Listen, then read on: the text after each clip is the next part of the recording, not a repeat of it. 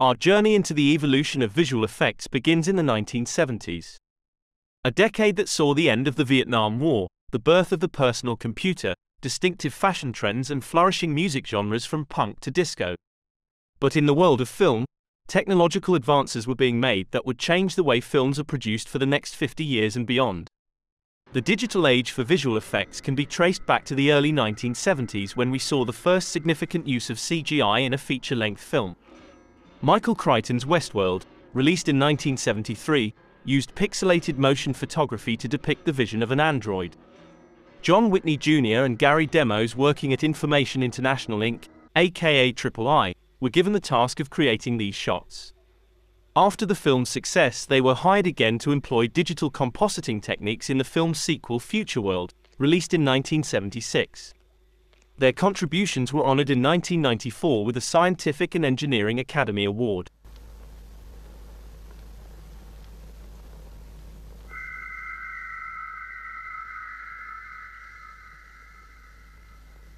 A few years later in 1977, Star Wars showed us one of the first examples of 3D CGI in the form of a wireframe rather than shaded imagery. Larry Kuba from Electronic Visualization Library at the University of Illinois created a 3D wireframe of the trench on the Death Star, which was used to train rebel pilots.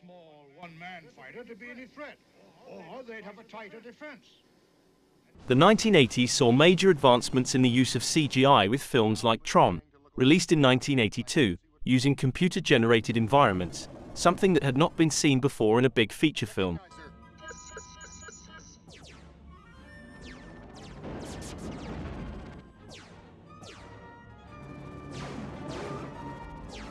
Fast forwards a few years to 1989, where James Cameron's The Abyss would lead to a major breakthrough in CGI. The Abyss saw the first photoreal character appear on our screens made solely through the use of CGI. The pseudopod was created by Industrial Light and Magic, otherwise known as ILM. Referred to as the Water Weenie, ILM designed a program to produce surface waves of differing sizes and kinetic properties. This created the flowing water-like creature that we see in the film.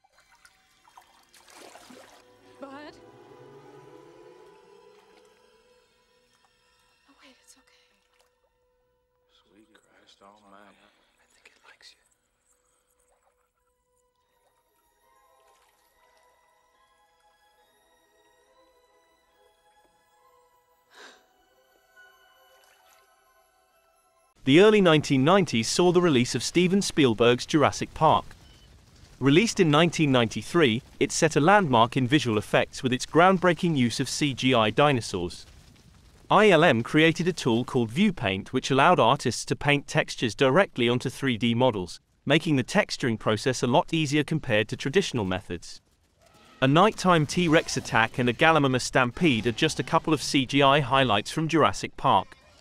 The film would go on to win an Academy Award for Best Visual Effects.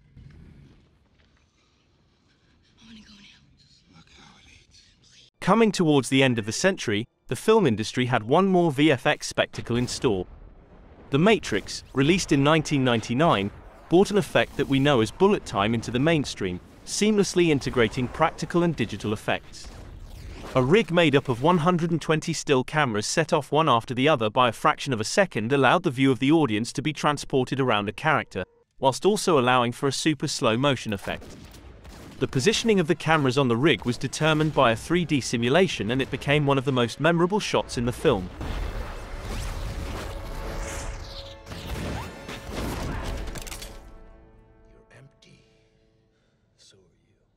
In the 2000s, films such as James Cameron's Avatar pushed the boundaries of realism using motion capture technology. With the use of facial cameras, HD reference cameras and automatic facial replacement, actors were able to play the role of a fantasy character without the use of heavy makeup or costumes. Yes. Why save? Cameron is quoted as saying, "I was on a quest for the Holy Grail, to be able to produce full human emotion in a CG character while avoiding the dead eye effect, the strange disconnect that we sometimes have from CG characters." In post-production, digital artists added ear and tail movement to indicate fear, anger, sadness or aggression. In the modern era, visual effects in film have reached new heights fueled by the continuous technological innovations that we see day to day.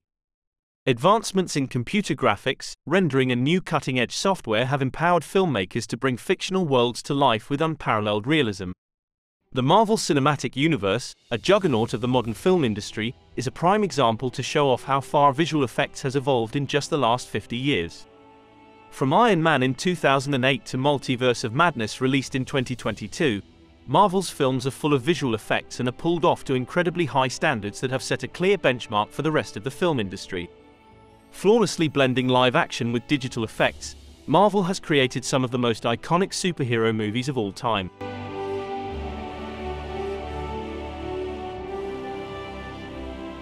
In more recent years, the surge in the use of AI has inevitably made its impact in the film industry and has started to become an integral part of the visual effects pipeline. One of the most notable applications of AI is de-aging technology, which has been seen in films such as Martin Scorsese's The Irishman.